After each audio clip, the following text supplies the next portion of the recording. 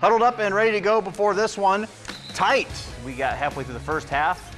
Tied at 10. Cam Miles, the Lima senior product, to Hunter Bodie for the flush, putting UNOH on the board, or in the lead rather. Big night from Mohammed Cradley. Here's a block on defense for the young man.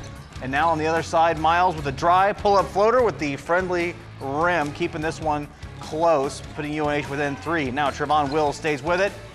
He puts up 2 more points. UNOH pulling back to within 1. And then Cradley just pull up, 3 ball. Got it with the nice rim too. UNOH in the lead. Then on defense, a steal by Jaden Codswell, but nice hustle here by Taylor as Jason Hubbard runs that one down and gets the block. The ball would stay with UNOH, and then Cradley hits another 3. UNOH getting the win tonight, 83-80 over Taylor University.